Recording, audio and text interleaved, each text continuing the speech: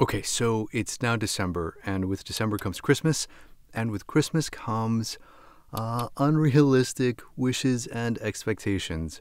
And while this year I didn't ask for a pony, um, the one unrealistic expectation that I might have, that some of you may also have, is 32-bit float in-camera audio recording. And so there's been a lot of speculation online and rumors flying around that DJI might enable 32-bit float audio within their cameras, specifically the Osmo Pocket 3 and hopefully, fingers crossed, DJI Osmo Action 4. And part of that is because they rolled out 32-bit float internal recordings on the DJI Mic 2, meaning that they have plans to incorporate 32-bit float in their audio plans.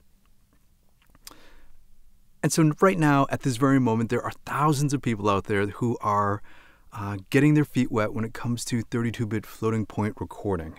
And the speculation and misunderstanding of whether or not their cameras record 32-bit float audio.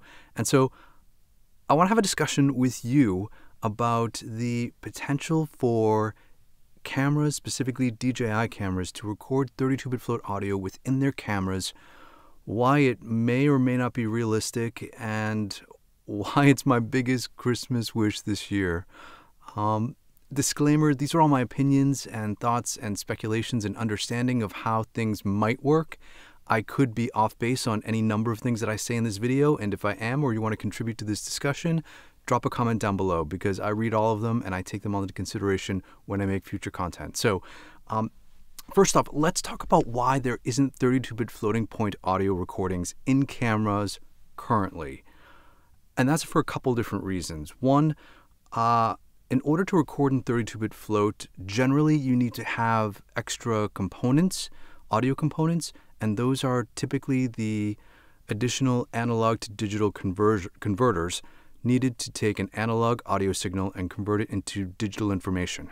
And so in a lot of 32-bit floating point recording or 32-bit float audio devices, they have multiple analog to digital converters, and they stack and overlap so that you don't have to set your gain within one parameter.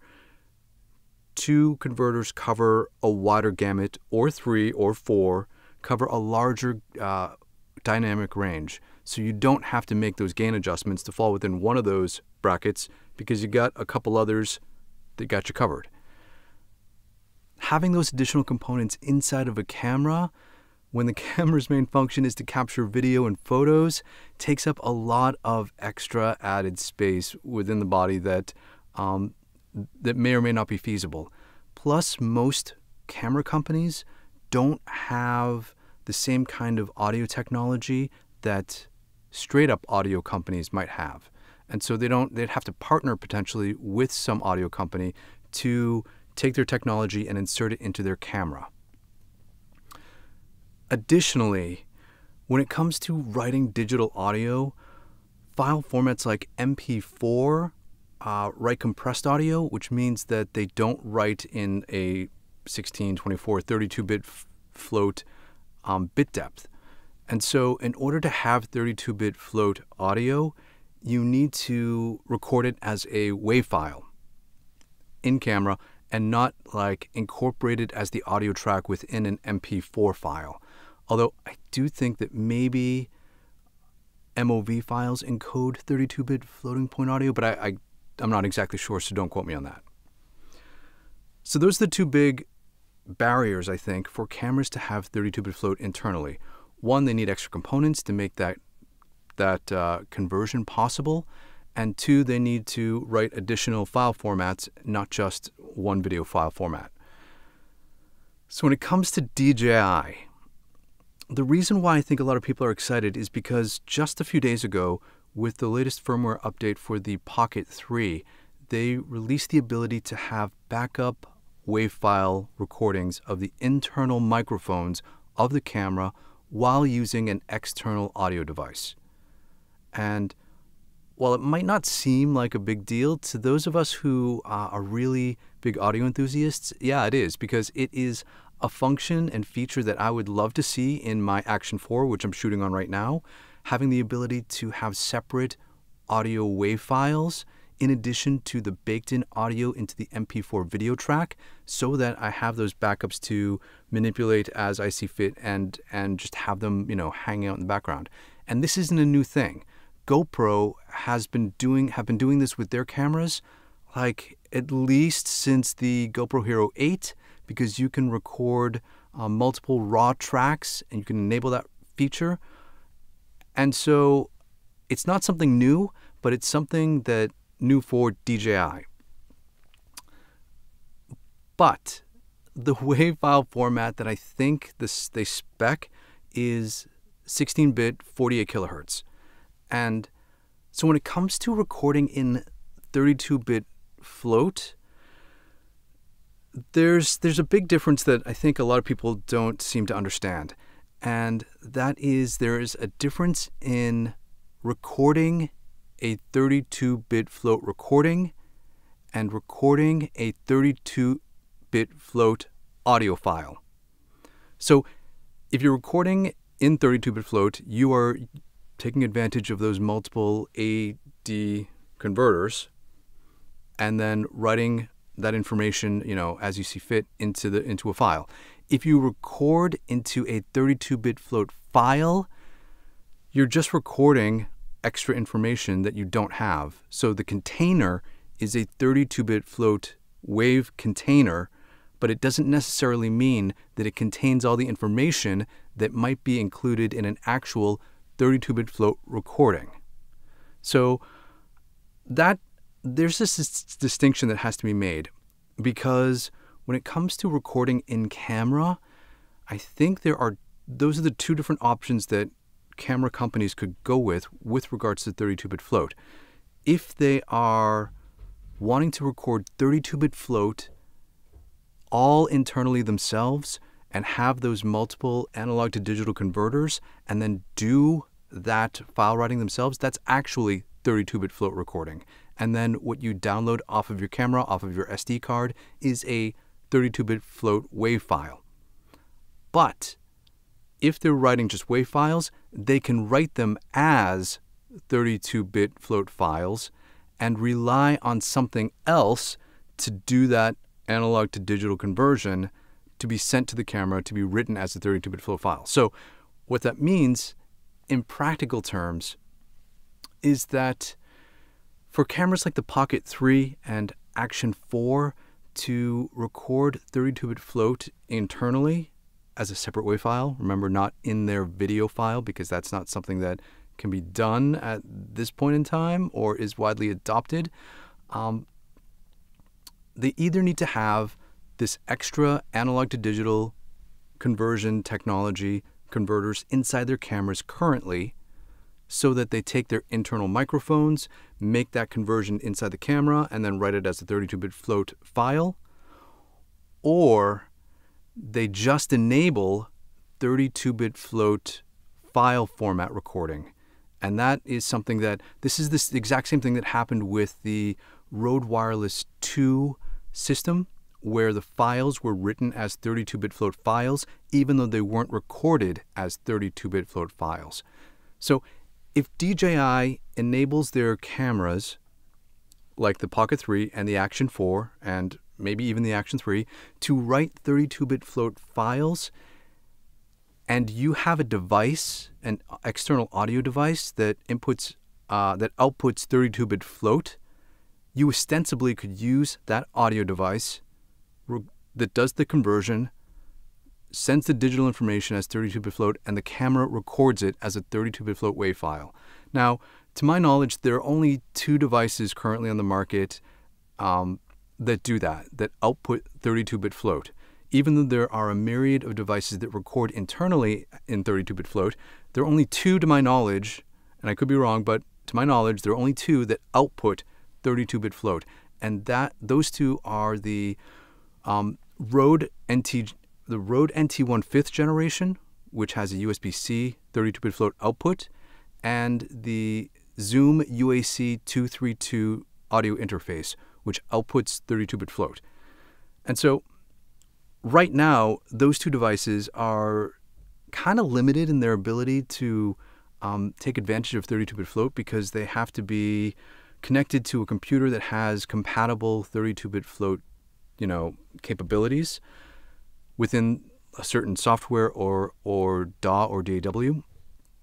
But if DJI were to adopt that protocol and enable 32-bit float wave recording via USB-C, and you output something that into your camera, that is one potential way that you could be recording 32-bit float in your camera natively.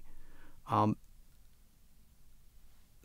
don't think that that's going to happen, though, because that relies solely on other companies to create devices or modify their devices to output 32-bit float digitally via USB-C. And so it wouldn't make sense that DJI would just blanketly, let their cameras write 32-bit float with the hopes that someone else will come along to facilitate the rest of the process. What might be more feasible is if DJI comes up with their own 32-bit float adapter or device that connects up to their cameras. So say, for example, DJI has an external USB-C audio adapter that contains multiple analog to digital converters inside of it. So when you plug in your 3.5mm TRS analog microphone, it has multiple converters, and that plugs via USB-C into your camera, and then the camera does all that work and writes a 32-bit float file. That, in my mind, would be the way that it would work today, where there is some kind of device that doesn't have to be a 32-bit float recorder, like a Zoom F3, which is a standalone 32-bit float recorder. This would just have the 32-bit float components, and the camera would act as the recorder part of that signal chain.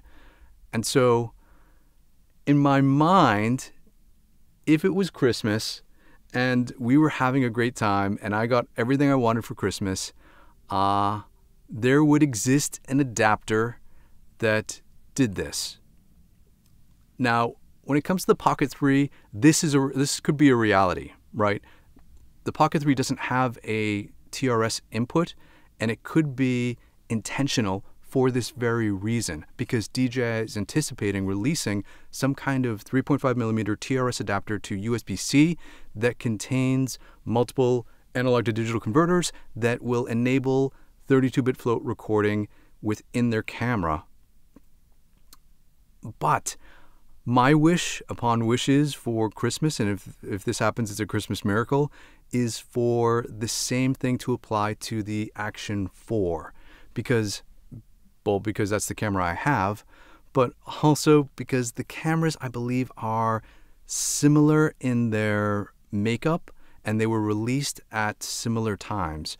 And so the functionality of the Pocket 3 and Action 4, while a little bit different, I think, because one has stabilization, one has the gimbal, I think their internals are most likely similar, meaning that they most likely handle audio the same way, meaning that whatever the Pocket 3 does, potentially the Action 4 can do as well, including, fingers crossed, being able to take the DJI Mic 2 and receive a signal without having to plug in an external receiver.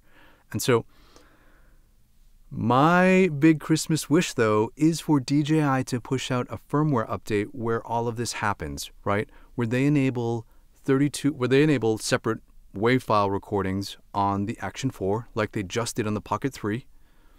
That file format is 32-bit float, and that, let me see.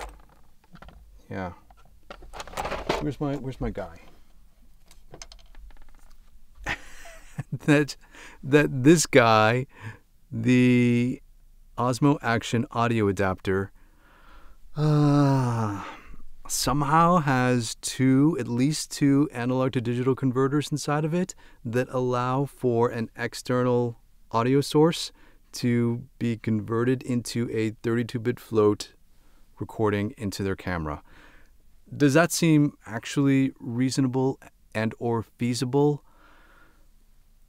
Without cracking this open and not knowing what the inside components are, probably not, right? Because inside of this adapter, you're talking about putting in multiple analog to digital converters, as well as a full 3.5 millimeter TRS jack, as well as a USB-C jack input and a USB-C output. So that's a lot of components to pack into this little device. But speculation here, it could be why this device is bigger than what people actually wanted it to be, and it could be why this device is more expensive than what people actually wanted it to be, because it contains functionality that has yet to be unlocked or revealed by DJI. So that is my pseudo rant / speculation / conspiracy about 32-bit float and the current lineup of DJI cameras. If you have something to add or want to challenge me on some of these thoughts, feel free to drop them down in the comments below. Thanks so much for watching, and we'll talk again real soon.